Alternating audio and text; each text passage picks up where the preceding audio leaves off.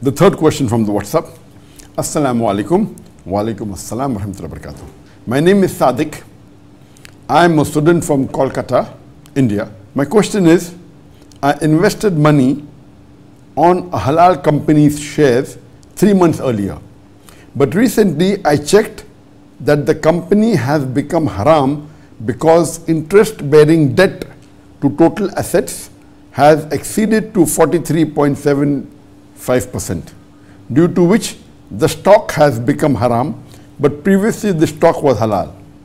What should I do? The question posed by Brother Sadiq that he invested in halal shares, and maybe he has knowledge about how to invest in stock which are Sharia compliant.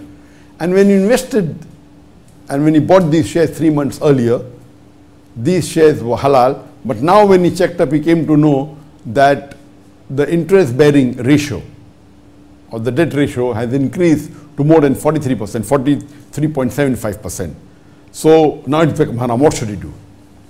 First, if you have heard my answers on how do you come to know whether the stocks you are purchasing of a particular company Sharia compliant or not, and there are 5 categories. The first is that the core activity should be halal, and then you should see to it that they are not involved in any interest bearing activity as a company which is giving loan on interest, etc. Then the cash and the debt ratio should be less, and any haram activity should be less than 5%. These were discussed in detail.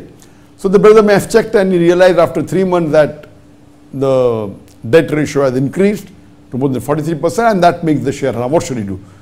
He should immediately sell the share. Sell the share and invest in a halal share. But while investing, see to it that there are 2 types of Sharia compliant. One is that the company itself has a Sharia board, and it is Sharia compliant by nature. By nature means it has a board. So investing in Sharia compliant shares which has a Sharia board is the best. And Malaysia, where I live, there are many Sharia compliant shares, and it is there in the stock itself. It mentioned Sharia compliant, halal, okay, not Sharia compliant.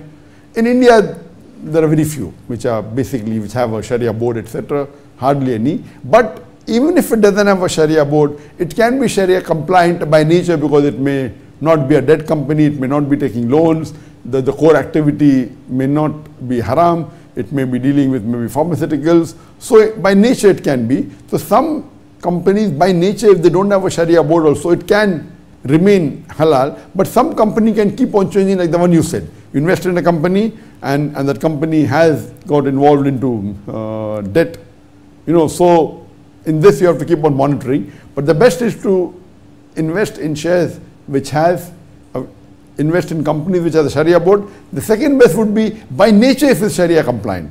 You know that the company will not involve in taking loans from the bank, and by nature it is such a company, it is a strong company, it's a big company, and it's involved in products which are halal.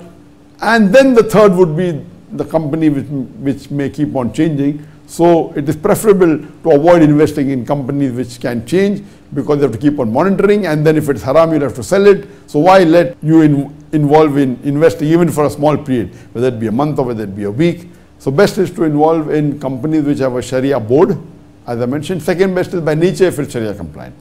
But now the solution for you is that see to it to sell it immediately. If you want to continue investing in Sharia compliant shares, see to it that you invest in a company which has a Sharia board, or by nature it is Sharia compliant. Hope that answers the question.